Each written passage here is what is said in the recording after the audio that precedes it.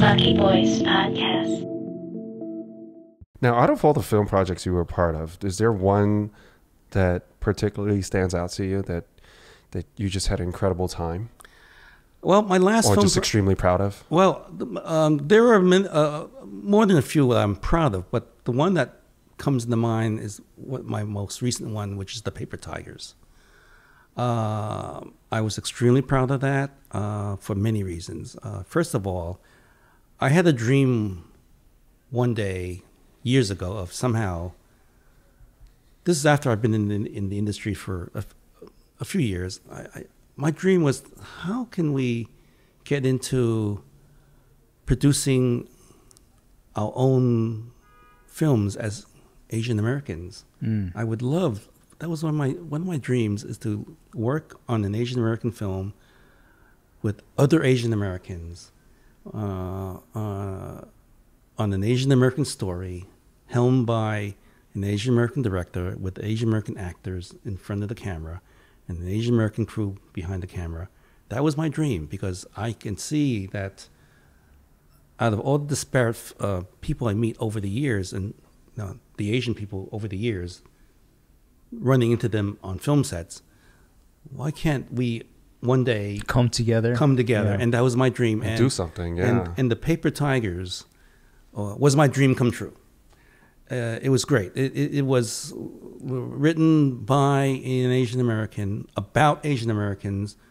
Awesome. Awesome. Yeah, and love it. And it was funded through community Kickstarter type means, and even the story behind it. When the director first wrote the script years ago and shopped it around Hollywood, the response was very positive. Oh, we love the story. We love the script. We will give you X number of dollars for this film.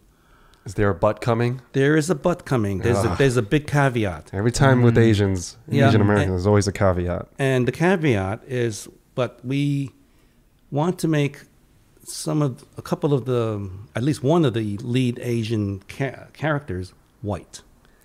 And surprise. And to his credit, Bao Tran and his producers said, thanks, but no thanks. Hey, shout out to you, Bao Tran, and the producers on that Paper Tiger. And we're gonna, shout out Paper Tigers. Because they realize how much they're giving away if they give the whole boat away that way, and it won't be their film anymore. It won't be that same story. Right.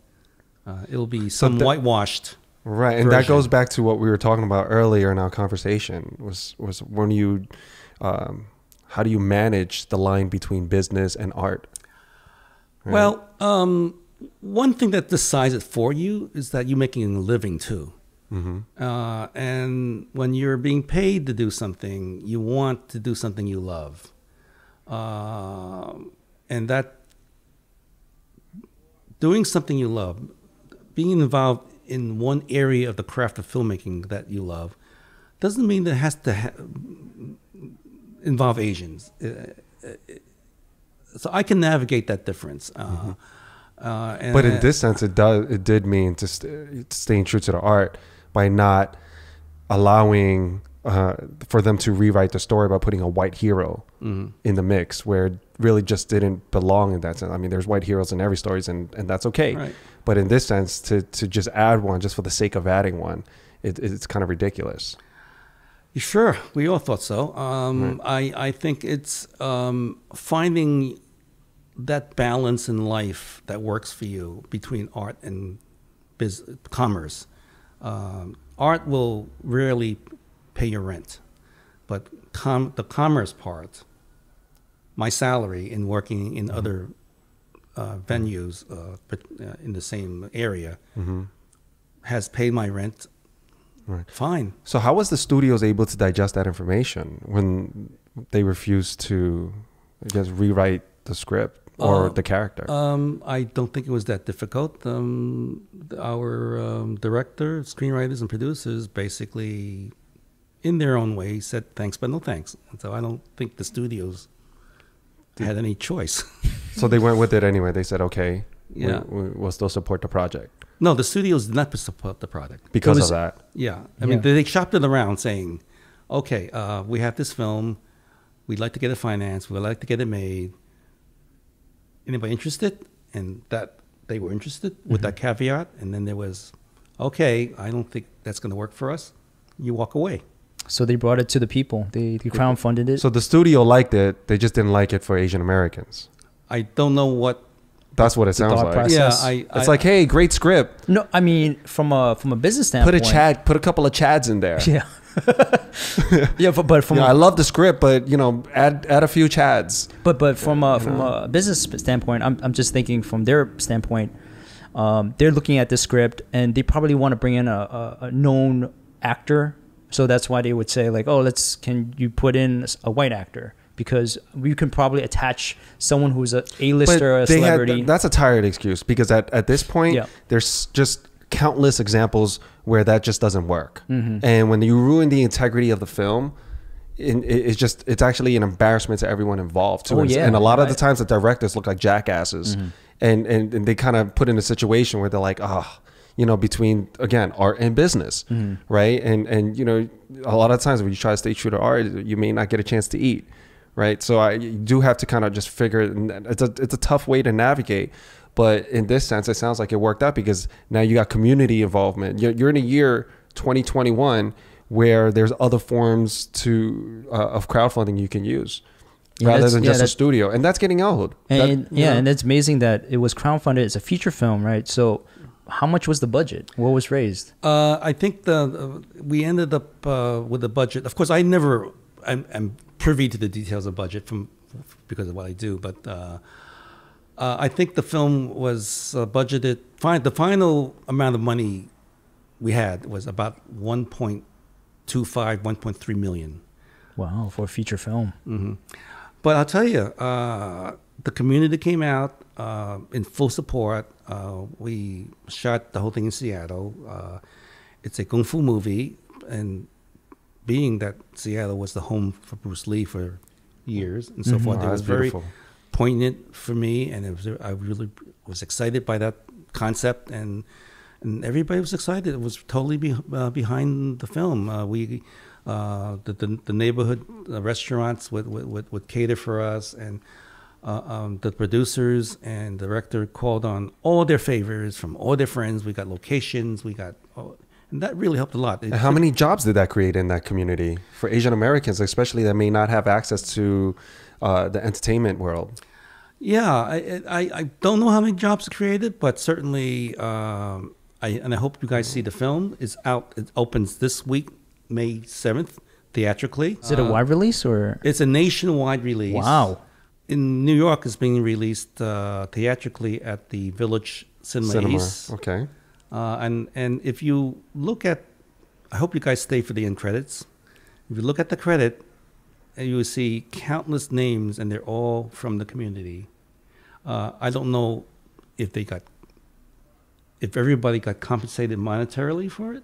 I have a feeling many people didn't. It was just through their goodwill and their excitement about finally supporting a film like this in the Seattle community about martial arts in the home of Bruce Lee. Yeah, can you give us a little bit? Since we're talking about Paper Tigers here and it releasing, just for people who have no idea what that is, can you kind of just give us a summary? Yeah, the summary is a simple one. It's about the Paper Tigers. It's about three kung fu prodigies. It starts up with them as children under this Sifu. I love kung fu movies, by the way. I'm such a nerd for it. Okay, then you have one you're going to go see.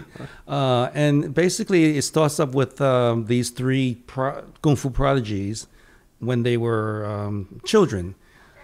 And their Sifu is mysteriously murdered or mysteriously dies at some point.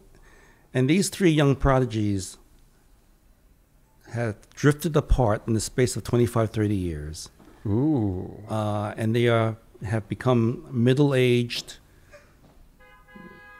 men with middle-aged responsibilities and problems.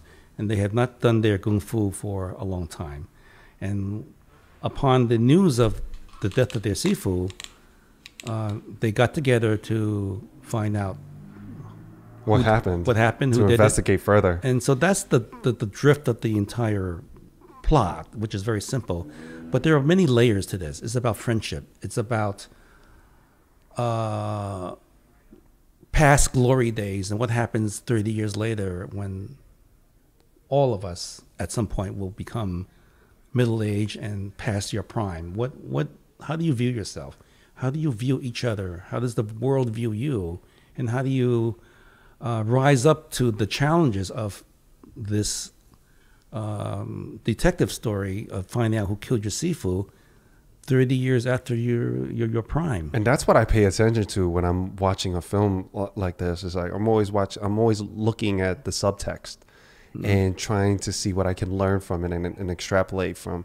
Like there's so much you can apply to your own life.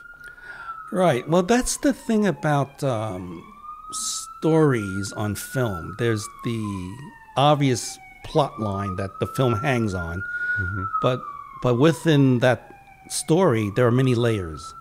And one of the layers of the Paper Tigers is about friendship, about aging, about being a prodigy, about being a star at one time in your life, and then losing that identity, losing that. And there's a line from the film where the Sifu is teaching his students that Kung Fu without honor is just fighting. Hey, so deep. there are ideas in the film. I think that's what I feel made like it I think I successful. saw this trailer. Everything you're saying, like I feel like It's like 3 dudes, 1 black guy, Yeah. 2 Yeah, Asians. yeah, Ron, I saw this Ron Yun trailer. is in it, I think. Who? Ron Yes, Yun? Ron's in it. Yes, Okay. and Ron is great. I mean, yeah, he's in a bunch of films. Yeah, the He cast was is in Mulan. great. Yeah. The cast has been I great. bet. Yeah. Yeah. Oh man, I'm looking forward to this. Yeah, thanks for bringing that up. Yeah. I could see why that would be one of your proudest achievements. Yeah, and I had such a great time on the film. We were working with an Asian crew and an Asian director. So you didn't have to explain anything about being Asian. You were just No, and it was like such a different atmosphere. And I met so many great, talented people from the Seattle film community. It was just. Did it feel like a family? Yes, it did. Yeah.